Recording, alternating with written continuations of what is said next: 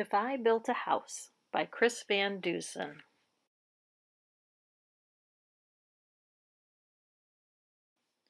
Jack in the backyard said to his mother, "This house is okay, but it's like any other. It's boxy and boring and basically bland. It's nothing at all like the house I have planned. My house will be different. It can't be the norm. I'll think about traffic flow, function, and form. Oh, it may include shapes like a tower or dome, but I'll focus on what makes a building a home. It's the rooms on the inside that make it unique, so step through the door and let's take a peek. We'll start with the basics right off the bat. Check out my all-in-one kitchen-o-mat. You don't have to cook and you don't have to clean. It's done by a space-age robotic machine. It makes all the meals and the food is delish. Then it washes and puts away every last dish. The living room's next. It's fun. Come on in. The chairs and the table and the sofa all spin. And trampolines lead to a giant ball pit. It's a pretty neat room, you have to admit.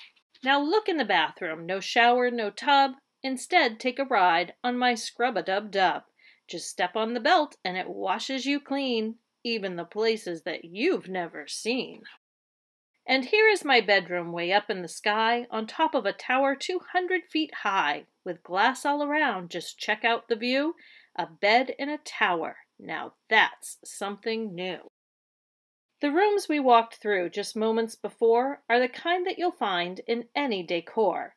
But if I built a house, I'd add a few more. So hop on the slide. It's time to explore. You know how I constantly like to create? Well, this is my art room. Isn't it great?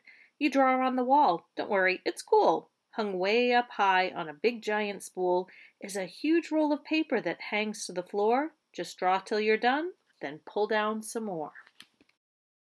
Next comes my flying room. See how it's tall? It's empty except for a switch on the wall.